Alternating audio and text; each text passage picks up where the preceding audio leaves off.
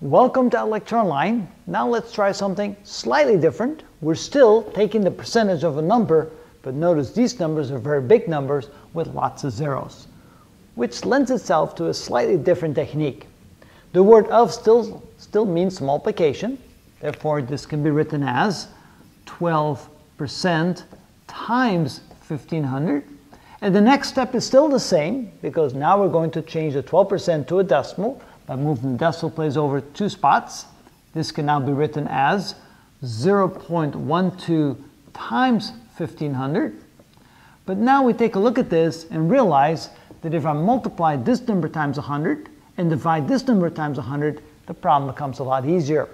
What I mean is, by multiplying this number times 100, I move the decimal place over 2 spots that way, and by dividing this by 100, I move the decimal spot over 2 places that way. If I multiply this times 100 and divide that by 100, the problem did not change at all. This simply becomes 12 times 15, and 12 times 15 is 10 times 15, which is 150, plus 2 times 15, which is 30, 150 plus 30, 180. Let's try this one here. 125% of 2,000. This can be written as 125% multiplied times 2,000, because that's what the word of means. I now will change this into a decimal by moving the decimal place over 2 spots, 1, 2.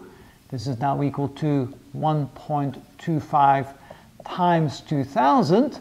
And again, if I multiply this times 100 and divide this by 100, I have a much easier problem on my hands. What I do here is multiply this times 100, I move the decimal place over 2 spots this way, and here divide by 100, I move the decimal spot over 2 places this way, which means this now becomes 125 times 20.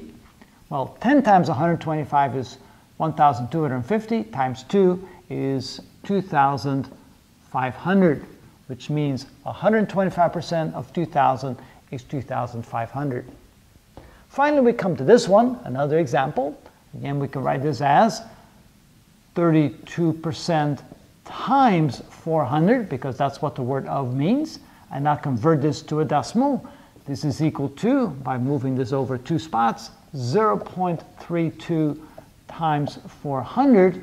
And again, I multiply this times 100 by moving the decimal place over 2 spots this way, divide this by 100 by moving the decimal place over in the opposite direction.